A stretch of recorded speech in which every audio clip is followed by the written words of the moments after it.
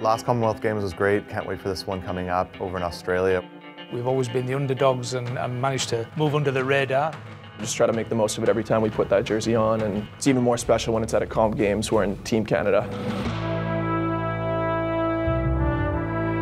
A lot of us have been to the kind of Pan Am Games, Commonwealth Games, just an Olympics, multi-sport. It's a completely different thing. It's a really cool atmosphere, just seeing all the other athletes there. Obviously, being close to the Canadians, we all kind of stay in the same dorm kind of area. Meals are in the same area as well. So it's a really cool vibe, just hanging out, and then we can support other teams as well and go watch some of the other games. Lucas Hammond has put Canada back in front, and they have made history. Canada are the gold medal winners at the HSBC Singapore Sevens.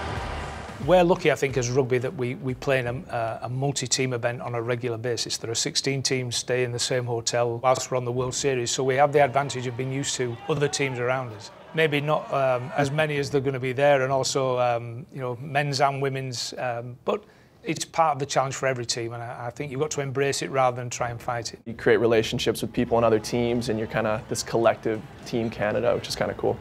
New Zealand we've played before and we've beat before as well, so we know we can do it. Kenya as well, we always run good against them, and Zambia too, a tough team, but we got to step up and beat them. I think New Zealand's aura has slipped slightly over the past several years because I think other teams have caught them up. They'll always be one of the best teams around, and I know that they're strengthening considerably for the Commonwealth Games. Kenya and Zambia, two of the African sides who are always ultra competitive and can beat the best on their day. I feel we've got enough to overcome those two. The big challenge will be New Zealand, and that will be the one we'll focus our attentions on.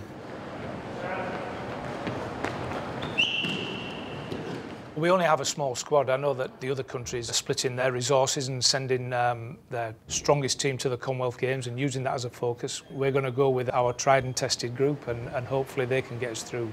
I think we're away for a month in Australia for the Commonwealth Games, and yeah, it's all about managing players on the field. We have one of the tougher pools on paper, but yeah, no, we're really looking forward to it, and we're up for the challenge.